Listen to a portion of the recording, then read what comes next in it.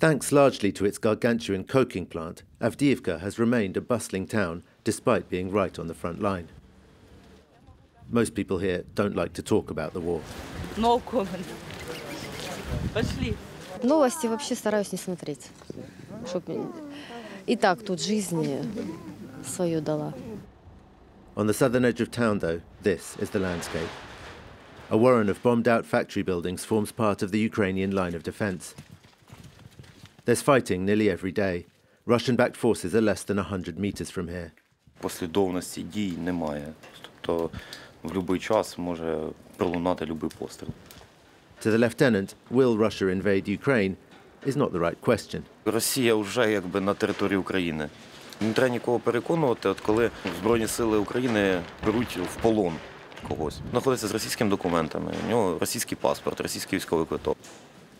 Still, the troops here say they don't expect a major escalation in fighting. Постоянно говорят, что какое-то наступление будет, постоянно скупчення військової техники. Поэтому я не верю. С их стороны будут большие потери. The front line in Donbass has not moved significantly for nearly 7 years, but the situation remains unstable. Russia does not accept Ukraine's pro-Western geopolitical orientation, and Ukraine does not accept the occupation of part of its territory by the Kremlin's forces. 5 kilometers from the front line, this community center is the work of active citizens of a town that oddly bears the name New York. They're very alarmed by the reports of Russia's troop build-up, particularly when the source is US intelligence.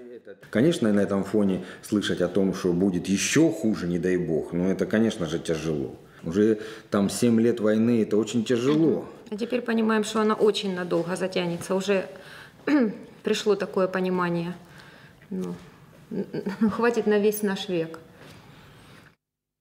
The last time residential buildings in this town were shelled was as recently as 2019.